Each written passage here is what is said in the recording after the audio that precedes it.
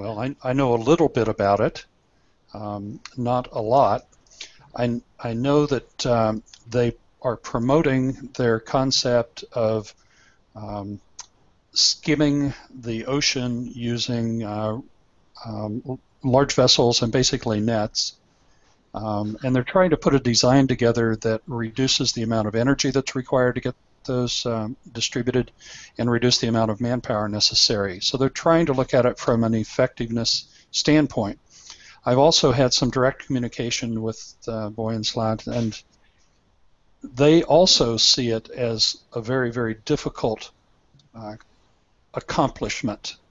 But one of my things that I've encouraged them to do is that if they find some technology that looks like it has a chance of working, is there some way that we can utilize it at the source of plastic pollution, perhaps at a river mouth or even upstream where there's a potential concentrated pollution source.